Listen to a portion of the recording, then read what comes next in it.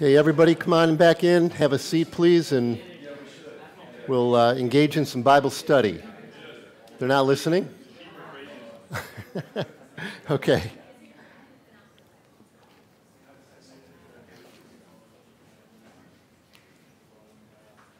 First of all, welcome everybody to church. You're welcome. David, thank you for singing loudly, my brother. Benefited from that. That was beautiful. The Lord was honored. You just knew it, didn't you? As we're singing Majesty, it's like He loves. Amen. And you could feel His presence here. It was beautiful. So welcome anybody online. Good to see you this morning. Just want to cover a couple of quick announcements. Wednesday evening prayer. Just remind you that we meet virtually at 6:30. And then we have Pursuit of Biblical Manhood, which is our monthly meeting as men. It's always the third Saturday of each month. We'll be here at 8:30. We usually have a breakfast casserole, sit around tables, talk about the Word of God and how it applies in our lives as men particularly. It's rich, a rich time of sharing real life together. It's great.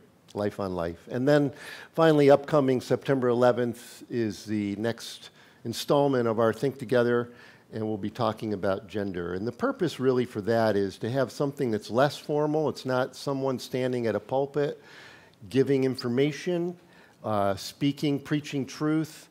There will be truth shared, but then we'll provide opportunity for Q&A, for just working through, wrestling through issues in our church, in society, related to gender. So that's the purpose of that. Please pray for that.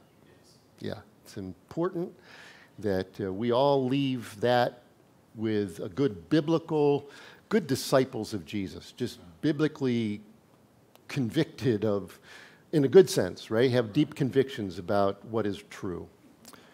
So there you go. Turn to Colossians 3.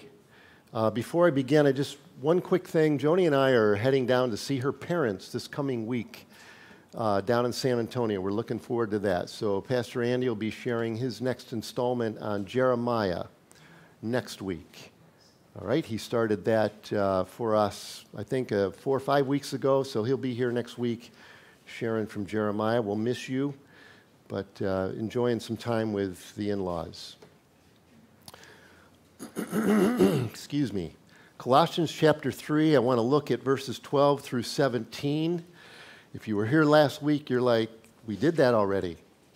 Well, we're going to do it again because it's just worth it.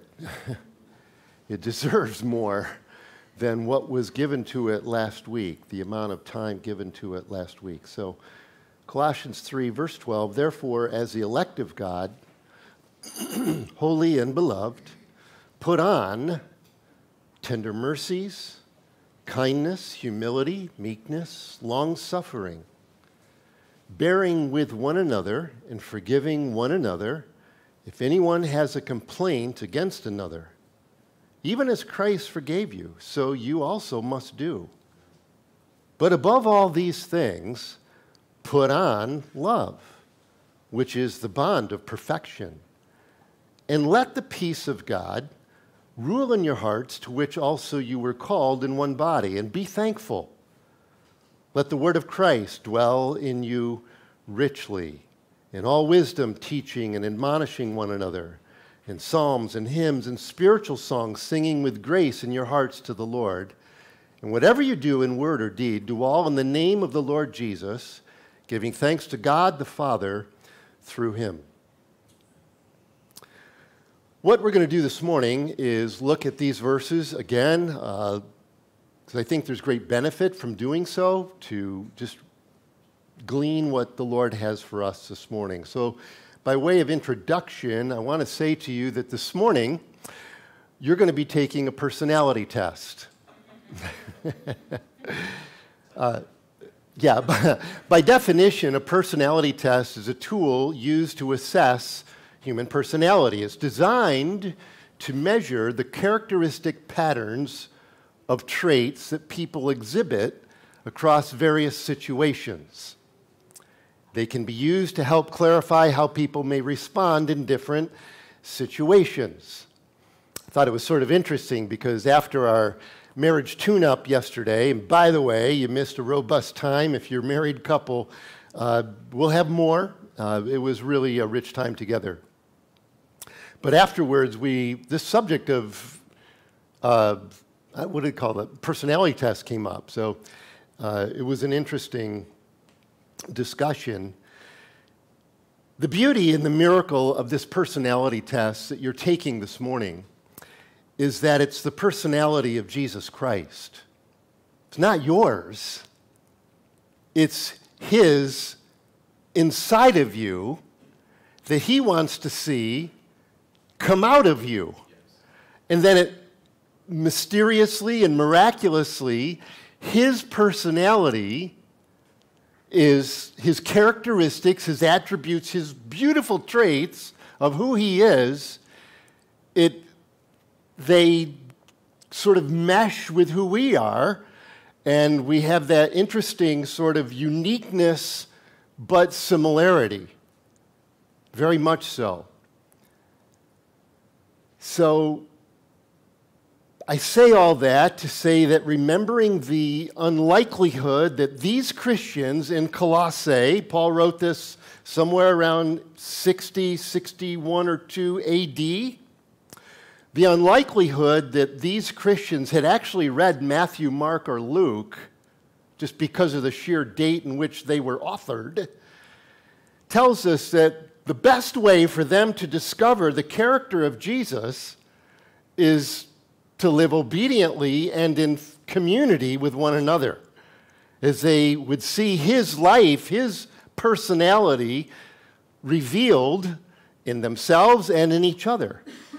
And so I just want to say how important it is for the church to stay together, Paul, obviously these are virtues that relate to interpersonal relationships.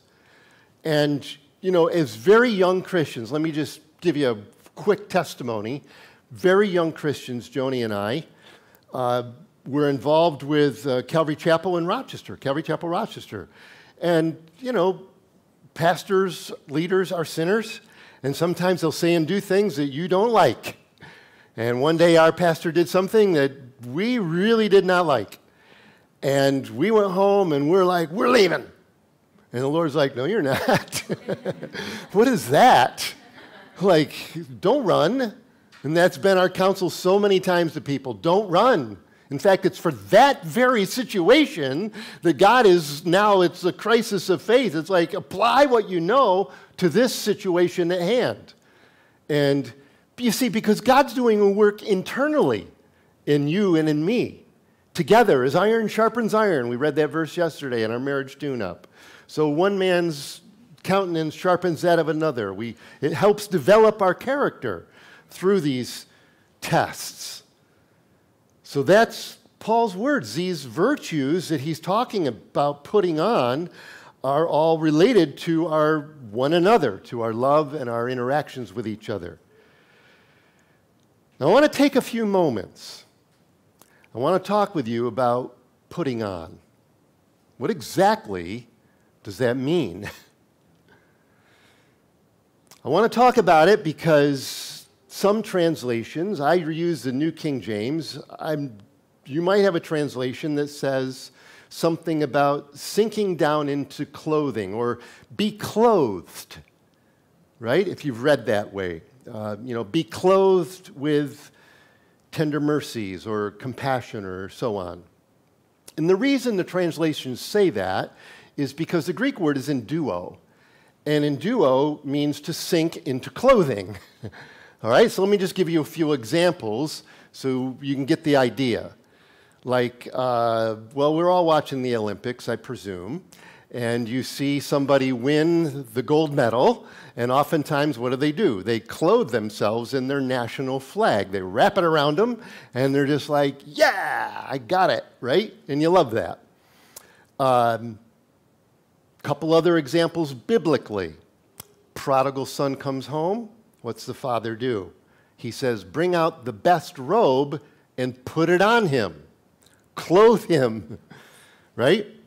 Adam and Eve, God clothed them with the garments of skins. Joseph, Pharaoh took his signet ring from his hand, put it on Joseph's hand, clothed him in garments of fine linen, and put a gold chain about his neck. Even Jesus himself, Pilate's soldiers stripped him and put a scarlet robe on him. In every case that I've just mentioned, the external covering was used to symbolically represent something. For the prodigal, it indicated, I forgive you. You are now identified as my forgiven son. Okay? And so on and so on. For Joseph, it indicated he's the VP of Egypt. That's an actual term, Vice Pharaoh of Egypt. Okay? God, thanks to you. Right? In our text, brothers and sisters, it's so important that we understand putting on. In our text, in Christianity, the clothing is Christ's character, and it comes from him who is inside of us. Because the first word of my verse 12 says, therefore, which causes me then to look back a little bit. And when I come to the end of verse 11, it says, but Christ is all and in all. Okay? Christ is all and in all. Therefore, put on. Now, it sounds like I go to my closet and I look at what's hanging up in the closet and I choose something that I want to wear. What do I want to look like today? Do I want to be humble today? Do I want to have tender mercies? What's the clothing for the occasion? Right? That's not it at all. That is not it at all. Putting on, hear me out, putting on is letting out. That's what it is. It's release the inner Jesus in you. That's what it is. Putting on is letting out. A great example, just to help set this understanding in our mind, a great example would be Jesus on the Mount of Transfiguration. Right? He took Peter, James, and John up into a high mountain, pulled them apart, and just like transfigured before them. Something didn't come upon him. He literally lifted the hood, if you will, or pulled aside the clothing, and they revealed to them his inner essence, his nature. And it tells us in the Transfiguration, his face shone like the sun, his clothes became as white as light. His holiness, his glory, his majesty was now put on full display in front of them, which had been covered up, if you will, by his flesh. You with me? So the putting on is letting out. It's the release, the inner Jesus that is in you. Christ is all and in all. The theme of Colossians is the glory of Christ. And now we're getting the glory of Christ in very practical, everyday terms. It's the glory of Christ in every Christian, and seen and expressed in the body of Christ. The glory of Jesus Christ. Paul said it so succinctly. I don't know why he didn't say it here, but he said it in Romans 13:14. He said, put on the Lord Jesus Christ and make no provision for the flesh to fulfill its lusts. Okay? So I just want to be very, very clear that the virtues, the character, the personality that Paul is exhorting us to this morning, it's not something that's coming from outside of me and that I'm choosing to add to my life today, because then what? Then it's incumbent upon me, it's dependent upon me to walk in that and to exercise it. Guess what? You're going to fail. He never fails.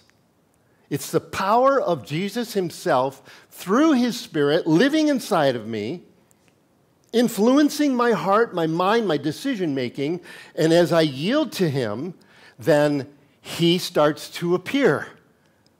And guess what? People read the gospel from my life and from yours. And that was so especially true in Colossae, because I have posited the thing that they may not even have actually had an actual copy of one of the Gospels. Certainly not John. We know he was written a couple decades later. And Luke was sometime. So anyway, so that, people want to, who's Jesus? Watch him. That's why Paul would say, follow me. I'm following Christ. He's not all self-centered and proud. You can just follow me. He's like, no, I'm just following Jesus. And I can guarantee you that as you follow me, you're going to see Jesus working through my life. Paul had that confidence in Jesus, not in himself. So, billion-dollar question. How do you put on? We've talked about what it is. It's Jesus in me being revealed, right? Now, I'm just going to assume in answering my question, how do you put on? I'm going to assume that I'm speaking to people who are born again, all right? So you've come to faith in Christ, and now he has taken up his dwelling inside of you by his Holy Spirit, right? I'm with you always, even to the end of the age, Jesus said. So here I am, I'm Joe Christian, and I'm like, well, how do I put on Christ? And you know what's interesting is that every time Paul talks about this on-off switch, put off, put on, he always talks about putting off first. Did you ever notice that? That's what he did here. You can look at it, just flip back, or with your eyeballs, turn back and look at verse 8. Now you yourselves are to put off, and then again in verse 9, put off the old man with his deeds. Put off, and then you put on. I know from these scriptures and from personal experience that the process of putting off is how he gets put on, if you will. In other words, as I die, as I fight the war that is going on inside of my head, in a battle for superiority, me or Jesus, temptation and sin and lust and pride and all the junk, or the beautiful virtues of Christ. As I fight those battles, as I war and struggle, oh wretched man that I am, Paul would say, I see these things warring in my mind. It's war. It's not a battle. It's winner take all. In the midst of that, Paul then caught a vision, and he said, but I thank God through Jesus Christ who's given me the victory. So it's the putting off, as Paul's already exhorted us. Mortify, put to death, deprive of power that lust, that covetous nature that is in you, that wants something that someone else has, or something that's outside, just want it. You deprive it of his power, you do battle with it. You say no, you say no, you say no, you keep saying no. Quick testimony, brand new Christian driving a lumber truck, city of Rochester. I'm on East Main Street, and my delivery destination was on West Main Street. I think it's actually the other way around. I was west going east. And the shortest route was right through downtown. No problem, right? Except it's a beautiful summer day, and the sun is out, and it's noontime, which means all the women are out on the sidewalk walking around, and I came out of an adulterous background, still struggling with my flesh, and the Lord's like, you got to go there. I'm like, Lord, please. And the whole time I'm driving, I'm like, no, stop, don't look, don't look, don't look. I got to the other side, I was like, wow, that was cool. I don't even remember going through downtown. It was just like glory. But it was real. As I'm putting off, he starts to reveal. Fighting the war with sin within is looking to the cross of Christ. Letting Christ dominate and rule is looking to the truth of his resurrection. It's all, but that's what Paul said. Christ is all. He's my righteousness. He's my wisdom. He's my sanctification. He's my glorification. He is my life. He's my head. So I look to him, from whom all blessings flow. And as I wrestle with my flesh, I'm telling you, brothers and sisters, I believe from Paul's example of putting off first, and it's a state of flux. It's an ongoing thing as you're walking through life. I'm putting off, and as I'm putting off, then guess what? He starts to manifest. He puts on. Then these things that I'm not going to the closet and saying, I need this for this occasion. I have everything I need dwelling inside of me. I think one of the great statements in the book of Acts is Acts 4:13. It says, when the Sadducees and the Pharisees and all the bigwigs saw the boldness of Peter and John and perceived that they were uneducated and common men, they were astonished, and then they said, and they recognized that they had been with Jesus. Wasn't that fascinating? These were the very men who had actually ordered the crucifixion, death, and had confronted Jesus face to face, spitting in his face. And now here come these fishermen along, and they're like, gosh, they seem to have the same character as the one that we crucified. And they're declaring that he's alive. We're actually seeing his nature, his personality coming out in them. So be encouraged, brothers and sisters. Putting off is part of the process of putting on. Fight the good fight of faith.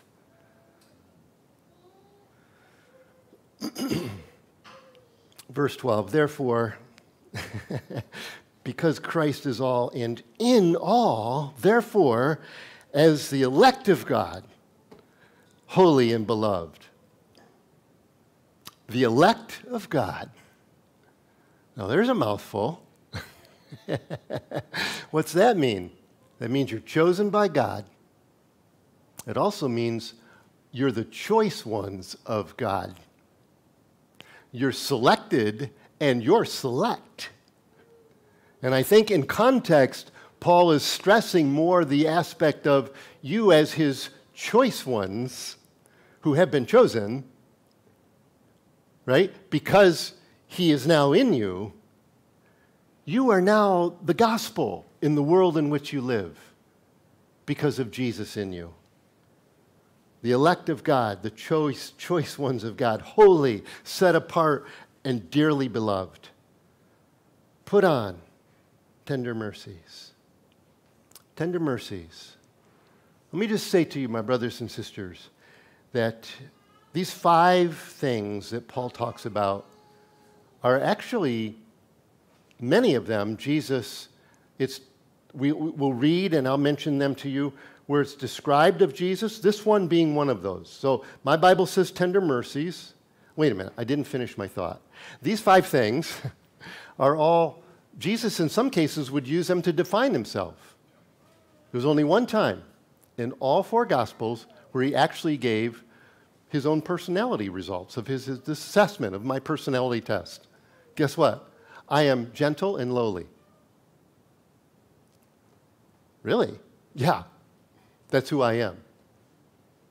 If Jesus had a web page and you clicked on About, you'd see gentle and lowly. That's who he is. That's what he said of himself. That's what he said of himself. And so I see those words here in these 5 virtues that Paul is referring to. We're putting on, we're releasing the inner Jesus in us. Therefore, we start to adopt as we do battle with sin, because in the battle with sin, we're putting off that old man, but I'm pressing in toward Jesus. I want to apprehend, Paul would say, that for which I've been apprehended. I'm going after the prize. Oh, Lord Jesus, encourage your flock today. Put on tender mercies. It's an inward feeling of compassion that abides inside of Jesus or inside of you. It's a little bit different than an act of mercy. It's actually the inward abiding feeling of mercy, compassion that was in Jesus. Famously, Matthew 9:36, Jesus said he saw a whole massive crowd of people, and it says he was moved with compassion. I've always been struck by that because it's not red letter. It's not Jesus turning to Matthew and going, now write this down. I'm moved with compassion. But Matthew must have observed something in Jesus. It's like, my goodness, he's really affected by looking at these people who are like sheep without a shepherd. It's an inward abiding compassion, a sense of... So I just have a question for you. What's your first response when you hear or see evil, suffering, brokenness, slavery? People are enslaved to sin. What's your first response? Is it, oh man? You know, I'll tell you, the benefit of fellowship, right? So I got this sermon sort of on the back burner, right? And I'm in fellowship yesterday. I'm talking with a brother, and we're in conversation. I just mentioned a situation that I'm aware of, and it just blessed me. Because Mike's first reaction was, aw. I'm like, oh, that's really impressive. Is that your first reaction, or is it indifference? Coldness, even. Careless. Well, that's Myanmar. That's not America. I don't,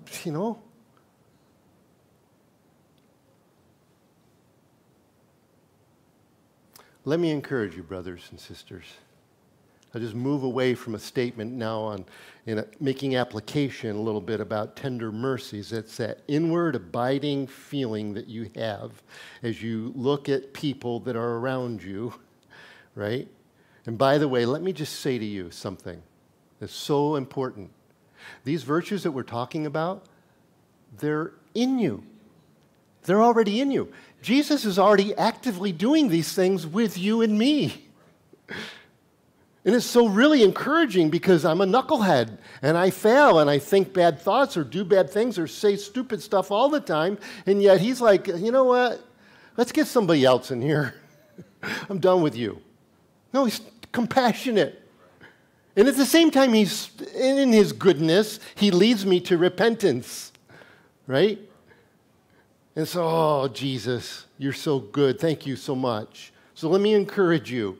Paul actually takes this word, these tender mercies or compassion, however it is translated for you, and he uses this great personality trait of Jesus to exhort you and I to sacrifice. Romans 12. Therefore, brothers and sisters, in view of the mercies of God, there it is, I urge you to present your bodies as a living sacrifice, holy and pleasing to God. This is your true worship. Paul uses this abiding character of Jesus, this personality of him who is in us, to encourage us. Don't hold back. Don't hold back from going all in on following the Lord, on living for him as a single man, as a married couple, living on a campus. Whatever the situation in life is, this applies to you. It's Christ in you, the hope of glory. You know why Paul would say that? You know why he says don't hold back? He banks it all on the tender mercies of God through Jesus. Why would he say that? Because God knows what we're made of. He knows there's going to be failures, that there's weakness, that there's fears, that we're going to fall short. We're going to come way, way short of perfection, morally and every other way. He's like, but God is merciful. And so you're looking in the mirror and you're getting all bummed out and on the borderline of depression, and the Lord's like, put that away, put it off. Pursue me, put on. Now, as we experience this in real life, then we start to express that. Amen? As we experience it, then guess what? We express it to others. And his compassion begins to take root in us. Let me encourage you if you're suffering. And suffering can take a whole lot of different, paths, and has all kinds of different meanings. Paul uses this great personality trait of Jesus to comfort those who are suffering.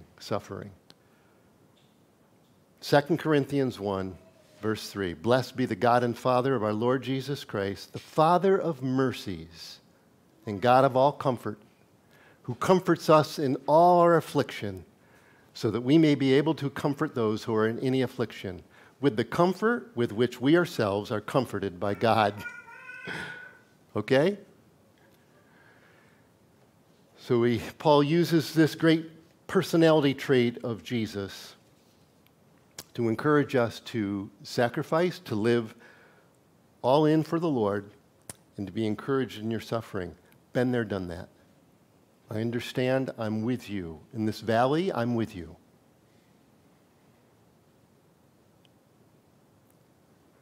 So call out to him. Commune with the Lord. He says kindness is the next thing. You know, it's interesting. Jesus uses that word to describe his yoke.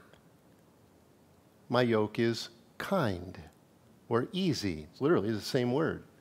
He uses it as an adjective to describe his yoke. My yoke is kind. The definition of kindness, as I looked it up yesterday, is not harmful, gentle, kindly. Webster has a medical definition for gentle or kindly. It's benign. Y'all know what that means? Benign means not life-threatening. That's so cool. That is so cool. You know what that means in real practical terms, brothers and sisters? Is I think of Jesus as I read the Gospels, and praise God we've got the Scriptures, that I get to read the Gospel in your life, but I actually get to read the Gospel, and I can see a real comparison, just like those Pharisees and Sadducees. We saw, now we see again. I read, now I see. You know what that meant in real practical terms for Jesus? My yoke is easy, my yoke is kind. It means he was always happy to see his disciples. He'd wait. Can you imagine going to work? And every day your boss is like, God bless you, bro. I'm so glad you're here today. I don't even care if I pay you, man. I'm just so happy you're here today. I love you. Imagine how that must have affected them. And all that was an actual truth. His yoke is easy. It's kind. Take my yoke, my leadership, my sovereign government over your life. And I'll make you more into my image. And that's where the real joy is. In practical terms, it meant Jesus was happy to see his fellow disciples. And all that, while he was completely misunderstood, increasingly disliked, even while his disciples had selfish ambitions. Who's the greatest? Hey, you know, when he leaves, I'm taking over. So you all better submit, Peter's like. And the devil himself was breathing down Jesus' neck. And every day he got up and he was kind. I'm not here to threaten your life. It's benign. I'm here to give you life, and more abundantly.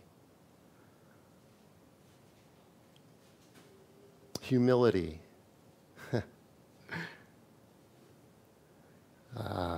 You know, Jesus displayed that so beautifully just by riding into Jerusalem on a donkey, fulfilling Zechariah 9:9, right?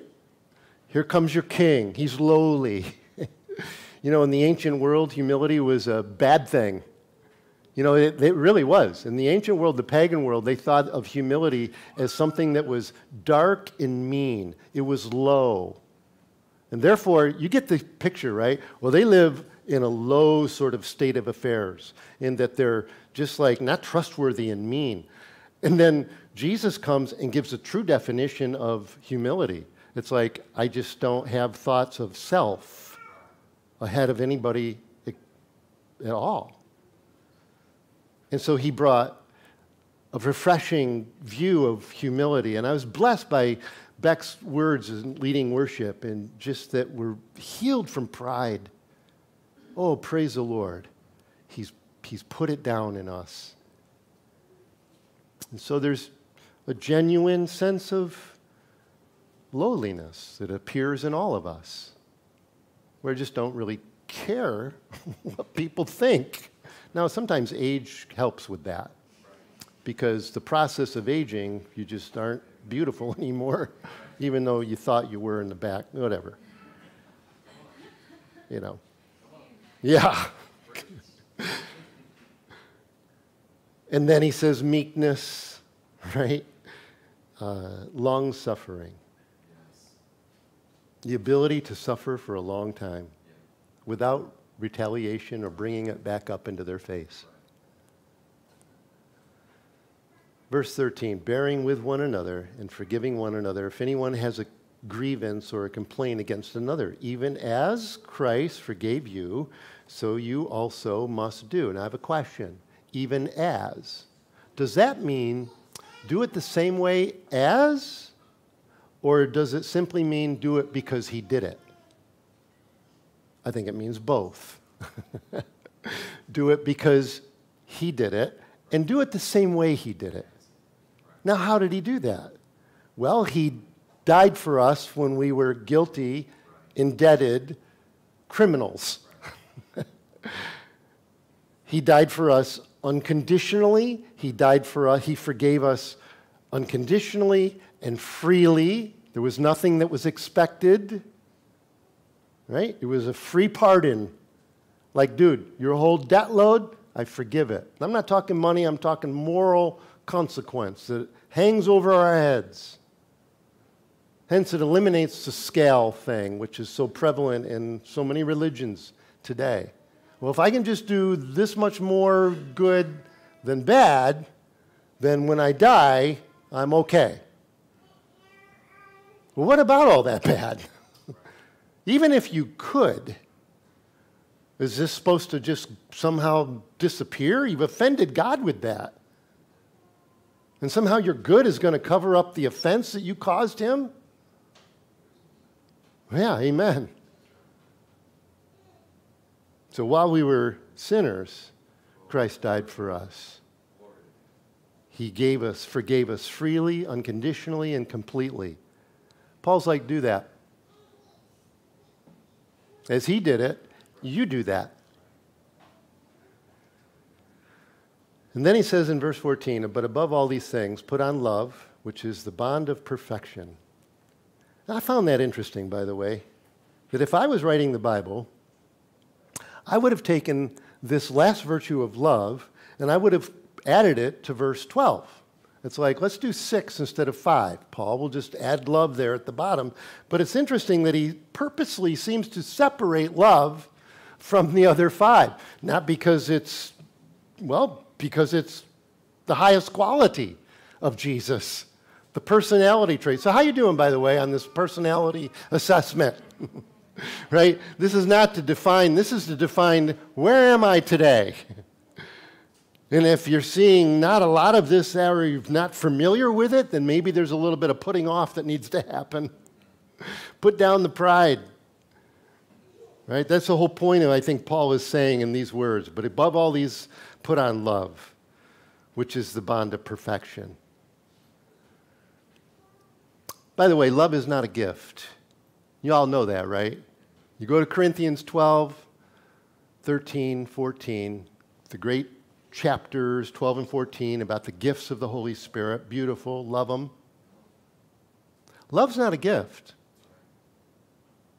I guess it is in a sense that it's the love of God that is given to us freely, but in the context of spiritual gifts, no, love is the character of Christ. It's this essential character that is poured into your heart by the Holy Spirit. Love's the fruit of the Spirit. It's the primary fruit of the Spirit from which all these other beautiful attributes flow. What this means in practical terms in the life of Jesus, love, it means that he didn't wait for others to love and appreciate him before he would love them. And I think that's why Paul says, and above all, initiate. Don't wait for time to heal. In fact, Jesus said it. You're in church, you know somebody's got a problem, there's a grievance, and he's not in church. Do you ever notice that? Matthew 5, the Sermon on the Mount. If you come to my altar to worship me and you know that somebody has aught against you, leave your gift and go get right with your brother. It seems to indicate that the brother's not coming to church because he doesn't like you anymore. He's like, well, time will heal that. Lord's like, above all these things, put on love. If God had waited for man to love him, we're all going to hell. But he didn't. John said it clearly in 1 John. This is love. Not that we loved God, but that he loved us and sent his Son to be the propitiation for our sins. He appeases the wrath of God and expunges the guilt of our sin on the cross. That's why I think Paul would say, above all, everybody just initiate with one another to keep the unity that the church should have. And then he says in verse 15, and let the peace of God rule in your hearts, to which also you were called in one body, and be thankful. And by the way, Paul's little thing there, be thankful, that's not just some little add-on. That's Paul saying in context, this whole putting on thing is Jesus in you, and it's the miracle of his Spirit working, and you working, co-laboring with the Spirit and him being revealed in you. Be thankful. Oh my goodness, I know you're thankful. I know you are. Because you do and you say stuff, it's like, man, there's a day I never would have said or done that. I know me well enough. But the fact that I'm saying it and doing it today, that's nothing but the sheer grace of God working in me. Thank you, Lord. Thank you, Lord. I personally think that what Paul says in verse 15 is the outcome of our obedience and everything he said prior to that. Peace. Y'all need peace. Let the peace of God rule in your hearts. He's actually speaking about them corporately. By the way, it's already given. It's already, his peace is given to us. Remember Jesus' resurrection morning? Comes into the room, breathes on them. Receive the Holy Spirit. Peace. Right? Walks into the room. Peace unto you. Right? We have peace with God because of the gospel, and now I have the peace of God. Let the peace of God rule in your hearts. Now, rule is a famous word that has been preached many times. And it's a great word. Because it literally means to umpire. Okay? So the umpire stands behind home plate and he calls balls and strikes. Right? Or there's a squeeze bunt, tag, you're out. Right? So let the peace of God say, no, you're out. Or no, this is safe. This is good. So the peace of God, therefore, kind of becomes a rule that directs or decides or determines. I will say to you, my brothers and sisters, if you're not having a sense of settled rest, sort of peace, as it applies to the multitude of situations we find ourselves in, then do some soul searching. And if it's really related to something like super important, like where's God calling me next, or is this a person I should be involved with for the rest of my life? And there's not a sense of peace, don't do it. Don't do it. Right. I know it's subjective. I know that is. But it's actually coming from an objective person, Jesus, in me. And there's just not a sense of peace. You know, Jesus he kind of lost his peace for a minute there at the Last Supper in John 13. It says he was troubled. He's like, something's wrong here. Why? Because the devil's in the room. And he's about to go after Judas to betray Jesus. Jesus wasn't, I don't think, as troubled much about the devil as he was about his friend. Brother, where are you? You're all concerned about money. But the peace of God rule. The word rule is kind of the same, actually is the same word where Paul would say famously in Corinthians 9, do you not know that in a race all the runners run, but only one receives the prize, the award, the laurel wreath?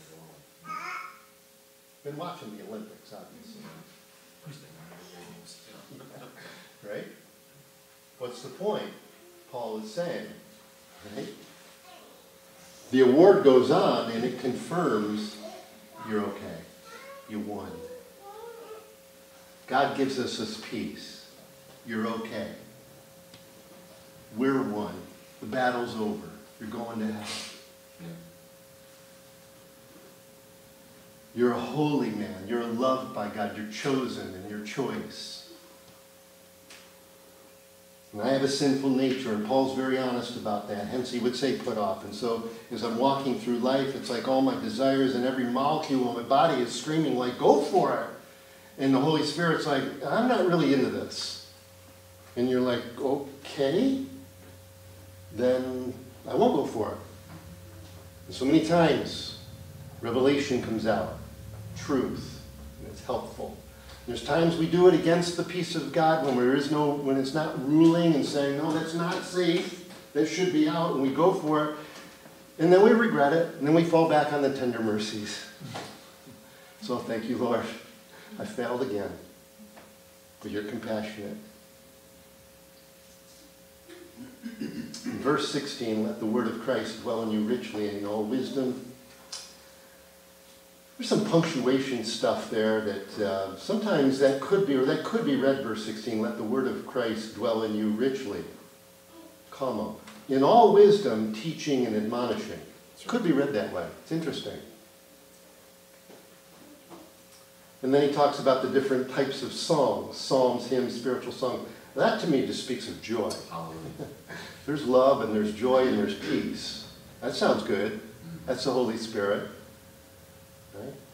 Let the word of Christ dwell in you richly. What's that mean? It literally means the message about Christ.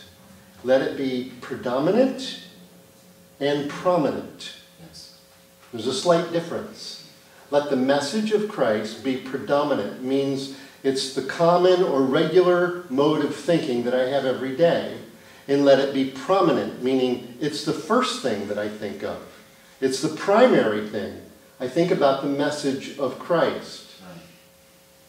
In real practical terms, I was talking with a dear friend of mine, and I was a bit surprised because they were very honest and transparent with me in a way I hadn't heard before.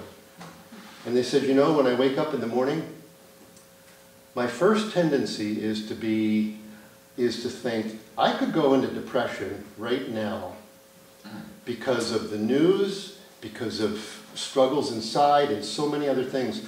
But I remember the message of Christ. Yeah. Jesus is my friend. Right. He gave his life for me. God loves me. God is my Father. Jesus is my friend. The Holy Spirit lives inside of me. Yes. Let that dwell in you richly. Abundantly. Yeah. Right? Prominent and preeminent. Right. When my friend told me that, I thought, I do the same thing. Really. That's like so many times. That's how I wake up in the morning. It's like I need you to Lord today. Maybe I shouldn't look at the news on my phone before I go to sleep. I don't know. I probably you want to bum yourself out, read the news. And then finally, Paul says, verse 17, whatever you do in word or deed, do all in the name of the Lord Jesus, giving thanks to God the Father through him. You know, that's sort of a broad brush, isn't it? He talks about all the internal virtues, the personality test, where he's gone through this and he's done it for the purpose for us to assess and to be encouraged. And then he goes into your word, to your actions. He goes, now, with all that in place, whatever you do, Do it all in the name of the Lord Jesus, which just kind of covers the whole gamut of all your situations in life. And in closing, I'm going to quote Jesus, because you can't get any better than that. He comes to the end of his life, John 17. He says, Father, I've glorified you on this earth. I have finished the work you gave me to do. Amen. But he didn't stop. Yeah. And then he immediately says, and I have manifested thy name to those that you gave me out of the world, and they have believed. Amen. Because they saw God in me by the way I lived. Amen. Full of compassion. Matthew wrote that down as he observed Jesus. John put his head on Jesus' chest. Oh, glory. He's like, oh my goodness, this man. Yeah. What moves his heart? Right.